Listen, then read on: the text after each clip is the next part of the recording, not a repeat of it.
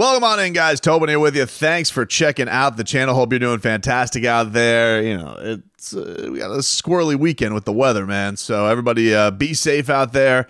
Hope you have a fantastic weekend ahead of you. Wanted to get to this. So we haven't had a lot of Tua silly sauce lately in the way of people saying dumb things, but there's been a couple. There's been a couple of things that have come out recently from the heads over at Fox. And there was a mock draft. It's mock draft season. And this dude, Joel Klatt, who is their #1 college football analyst, he was doing his mock draft.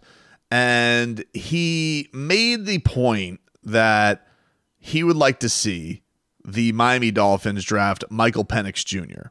at number 21 overall. And that he feels that he is a better fit for Mike McDaniel and Mike McDaniel's offense.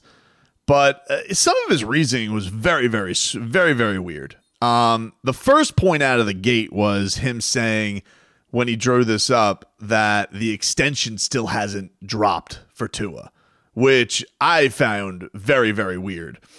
And anyway, here's a little clip of this. This is from the Joel Klatt show. We waited a long time because I've wanted to do this. I did it in my first mock, and I'm going to do it again here. And I've just been waiting and waiting and waiting on the Tua contract news. So, full disclosure, at the time of this recording, Tua does not have a deal. And to me, that's telling. Okay. It's telling. Why? Just for an example on this, we're sitting here. It is March 22nd. I just want to refresh everybody's memory on some things. We did the same damn thing when it came to the 5th-year option. Like, this is not our first rodeo with this. We were at this same talking point with Tua Tagovailoa and talking about, where's the 5th-year option? Why haven't they picked it up yet? Where is it? Where is it? I don't understand. And I was just sitting like, Chris Greer has already been on the record saying these deals take a while. Everybody has said this is probably going to go into summer. Did people really think the Tua Tagovailoa contract was going to be done by the draft? I just went off on, like, I heard this point and I'm like, all right, let's just play Klatt's game here. All right, let's go with everybody's favorite quarterbacks who nobody had any question, extension, when was it going to happen, any worries, when was it going to happen, was it telling, with Coach. So Justin Herbert, Justin Herbert just signed his extension last year, happened to see the date on it, July 26th. Must have been telling before draft time that they didn't give it an extension. Okay. Then we go to numero uno from his draft class, Joe Burrow. When did Joe Burrow sign his extension? Google machine says, September 7th. Must have been telling. All right. What about Lamar Jackson, who went all the way through his 5th-year option, who went through all of the intricacies of his contract, big standoff? When did his happen? Oh, all right. Well, with all that drama, May of 2023. So still after the draft, after that happened. And Josh Allen. All right, let's look back. Josh Allen, 2021. When did Josh Allen get his extension? All right, these are cool quarterbacks everybody loves, right? Josh Allen, August 6th, back in 2021. All right, so somehow, some way, Tua not having his contract extension worked out, even though all parties have been positive about it. Everybody has said it's going in a good direction. I don't know what's true. I don't know what's not true. But what I do know is it not being done by the time I'm recording this, March 22nd, is not telling of anything other than seems like business as normal. You're going to give somebody an extension that's a monster deal. We'll give it a little bit of time. Let's see what all plays out, Let's see what happens when this all goes down. The only guy you could probably look at this and say, all right, we have somewhat of a bridge to figure out where is the contract. Daniel Jones, he agreed to his monster deal where everybody was like, holy crap, you gave Daniel Jones that much money? And that happened back in March of 2023. So maybe this is the barometer that Joel was using. He did not mention that in his clip, but he said that it was telling. Every other quarterback doesn't usually get done until at least after the draft, except for Danny Dimes, who, by the way, I remember this deal happening. I was like, well, that is the layup of all layups, that Tua's fifth-year option is going to get picked up, because it was one of those where you're like, oh, well, that's pretty obvious that the Dolphins are then going to give this some time and are going to at least have the fifth-year option as an insurance policy based on how the prices of quarterbacks are going. Anyway, that was just my first little quibble with his comments. But let's go to Joel, who is going to give his reasoning as to why Tua should be Tua should no longer be the Dolphins' target as franchise quarterback, and that they should go with Michael Penix Jr., who, by the way, is fantastic. Lefty also. The way I view Tua and Mike McDaniel's offense is that it's not the right offense for him. This is not an indictment on Tua in the NFL as much as it is fit. I keep saying that. And when you watch Miami and what they really do, what they need is a guy that throws on time with great leverage and accuracy down the field. And there just so happens to be a guy that is his best attribute sitting there available, and that's Michael Penix.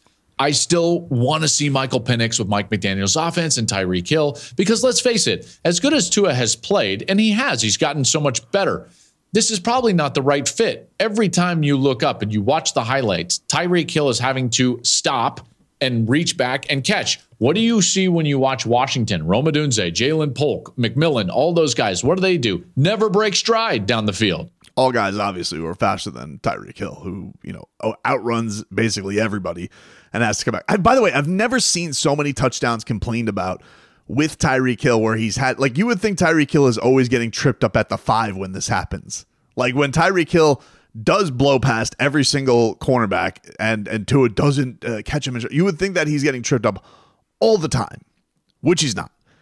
But I find this crazy because you're talking about a guy who you don't think is a fit for Mike McDaniel's offense, when Mike McDaniel, the whole reason he has the job and the whole first thing that he got the job for was because he realized how much of a fit the guy was for his offense. And I find this wild that we're doing this with you don't think Tua, do you think Tua has his flaws? You think Tua has isn't the perfect, hey, man, I don't want to have that argument for you. It's fine. If you're the Dolphin fan who wants to draft anybody and you're super excited, dude, by all means, light up the comments. I'm not really against. You have your opinion, dude. I don't want to quibble on that. But I will say this. To sit here and talk about timing and accuracy not being part of Tua's skill set, especially down the field, when his air yards, his passing, his total passing yards, having Tyreek Hill have his career highs with Tua Tagovailoa, all of those arguments don't really pass like the smell test at all. At all. They don't. It's just a strange thing that people are looking for vulnerabilities, and you want to fit because this is supposed to be some super QB class, and you're looking, hey, Michael Penix is a good player, but when should he go? A little bit of a weird prospect, some injury pass. When should you, what would be the fit for him? Oh, what if he was with Miami with all that speed? What if he was? But here's the thing, dude. He's still going to be a rookie coming on in. And if you're the Miami Dolphins, in all honesty, and you're in this situation right now where you have the money you're paying, a lot of hefty contracts you've doled out. We've all talked about the cap hell that they've been out. They just lost Christian Wilkins because they're going to pay Tua Tagovailoa. You're in this situation all over the place. You're really thinking that the Miami Dolphins should just blow it up and go with a rookie quarterback, and that is somehow going to work better than a guy going into his third year of the offense, who the coach mere weeks ago had said, I believe in him more now than I ever have. That was Mike McDaniel. Joel, like the guy who is his offense, his fit, how everything should be, thought of. Maybe we should give Mike McDaniel a little bit of credibility while he was at the combine and saying to people, and he's talking about, what do we, What do we think about Tua Tagovailoa? What do we think about the idea of him in this offense and what he could be? Mike McDaniel's like, believe in him more than ever. Since day one, my belief has always been strong from day one in Tua. It's stronger than it was the first day I met him. And that's because of that relationship where I'm focused, which is continuing to provide the coaching so he can continue to evolve his game as he has since the second that I started talking to him. Interesting. So again, stronger than it was in day one, than it was stronger today than it was even at day one in Tua, who we know works hard, who we know goes into the offseason, looks at his flaws. Does he have to get stronger one year? Does it? Does he have to learn how to fall one year and take up a martial art and look goofy and take the... Does it? Does all the things that you would want your quarterback to do. A very young player who is leading the league in passing, and you don't think that he is a fit for an offense that the coach seems to think the reason that he has the job is fixing him and making him a fit for the offense. I just think it's weird, man. And the other thing is, we've seen this already with young players in Mike McDaniel. These guys trying to adjust to the offense, very complex offense, long-ass play calls. Everybody, even Tyreek Hill would tell you, I didn't have a grasp of what I was doing the first year in the offense. Everybody's, loves the cheetah and loves what he brings to it, but he'll even tell you the first year. So you're going to have a rookie quarterback come in here with all these loaded weapons. And okay, maybe it works out like CJ Stroud, but last I checked, CJ Stroud did not make it to the Super Bowl. He's probably going to be really awesome, but he beat the corpse of Joe Flacco in a playoff game. All right, dude. So I just think that to just look at some kid and be like, you could roll anybody into Mike McDaniel's offense and just assume they're going to take the reins of it and be awesome. Dude, we've already seen examples of this, of their backups. It doesn't work the same. It doesn't work the same as it does with Tua. The guy being able to mask an offensive line that was shifting more starting lineups than you would care during the entire regular season, getting the ball out the way they did. Hey, did he poop the bed at the end of the season along with a lot of other players on this team and the coach? Yeah, they did not perform. They yacked it up. And I understand why that opens everything up for scrutiny. I think that's fair. I think that's fair to open up scrutiny for all this. But I got to be honest with you, with the Miami Dolphins having the roster situations that they have right now and the needs that they have right now, there are Dolphin fans that you would celebrate them taking a quarterback in the first. I would be fine with them even taking a quarterback late. You want to take another project? You want to take another Skylar Thompson? Cool. Fine. I'm good with that. But you want to waste Mike McDaniel's first crack at a first-round pick with all the directions he could go. Go get a new weapon. Go get some offensive linemen. Go get a replacement for Christian Wilkins with quarterbacks probably knocking down some really good talent to the Dolphins at 21. And this dude thinks that, no, they should go with Michael Penix. That'll be the fix for everything. What? Because you think he throws on time deep like Tua doesn't? What? It's very strange to me. Never seen so many people care about the way somebody looks catching a touchdown. Like the Dolphins, like anybody cares about how like Tua and Tyreek Hill aren't on the same page with each other, or don't have great chemistry with each other, or haven't put up good numbers with each other. You would think this is like back to like Tannehill, Mike Wallace, where that very clearly was a relationship and a chemistry that did not work. Did not work. We've seen this, Dolphin fans. We've seen this recent history where the Dolphins go and get a big-time wide receiver. Yeah, and I know Michael Wallace cannot hold Tyreek Hill's jockstrap, but also only Tannehill could make that guy a possession receiver. So to sit here and act like Tyreek Hill is an MVP candidate, but also that there's another quarterback that's going to fit better with him. He literally had the best quarterback on the planet and didn't put up these numbers with him. It's just weird. It's a weird thing. And I even see today, I saw, I think it was First Things First, Nick Wright was suggesting, you know what the Dolphins should do? They should trade Tua to the Minnesota Vikings. And I was like, what? So let me get this straight.